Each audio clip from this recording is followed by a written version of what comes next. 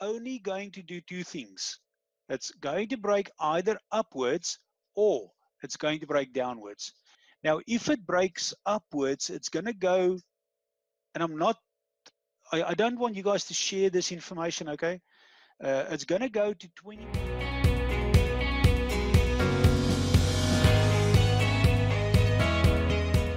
But now here is my warning.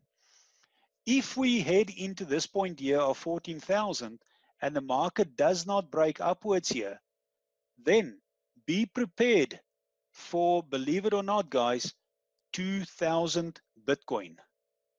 Or this is what you can look forward to, rather.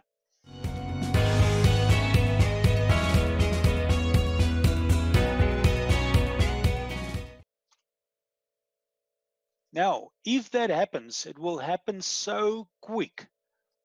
And the only reason why it will happen, if there is a big financial collapse, then Bitcoin is going to drop. Gold is going to drop. Silver is going to drop. Gold drops as well.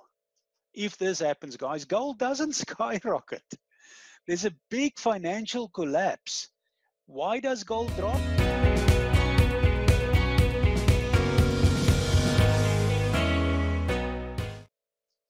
So that is the other scenario.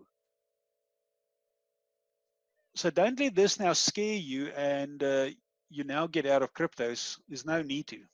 And Marius, this is Radu. Is this a pattern that you've seen in the past?